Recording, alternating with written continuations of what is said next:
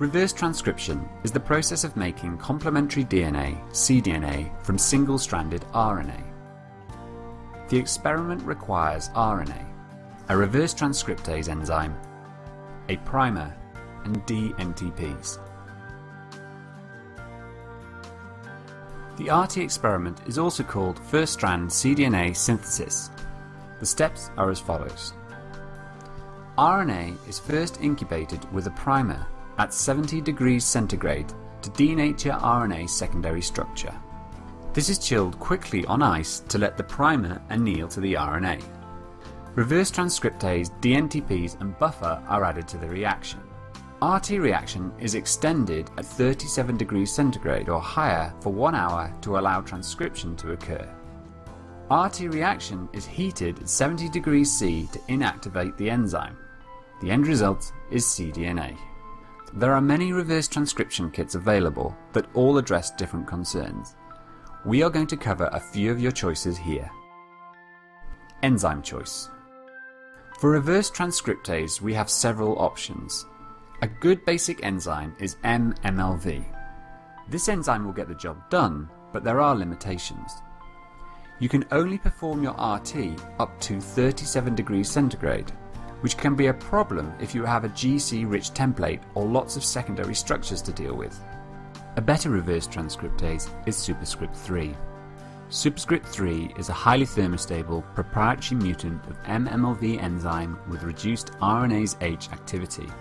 This engineered reverse transcriptase allows the RT reaction to go a higher temperature of 50 degrees C.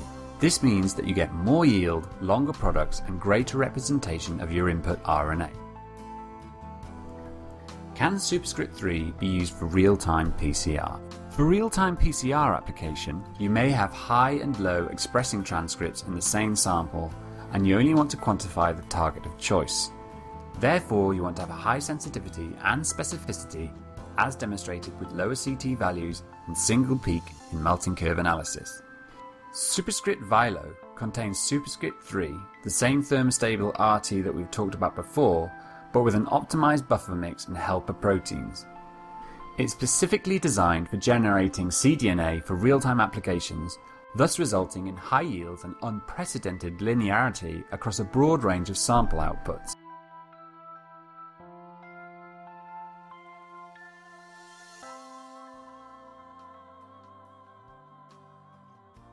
The common choice of primer is oligo-DT.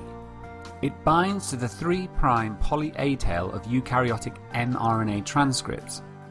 The limitation with this choice is that you can get a 3' bias of your sample due to where the primer binds.